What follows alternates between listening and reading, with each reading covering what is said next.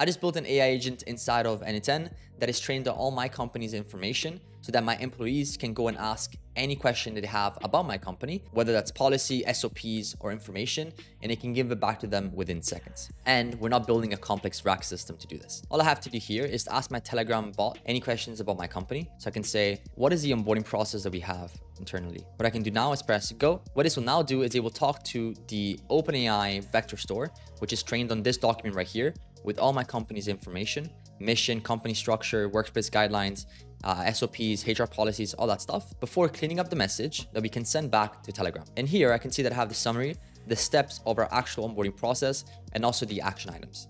Now, this system right here, compared to a complex RAG or maybe even a custom GPT, is great because it takes minutes to set up. So it's very, very easy. Plus it's very efficient, especially when you're not working with large amounts of data and you want something to be built very, very quickly. Now, I've made a full video showing you step by step how I build this. So if that sounds like something that you want to learn, check the first link down below.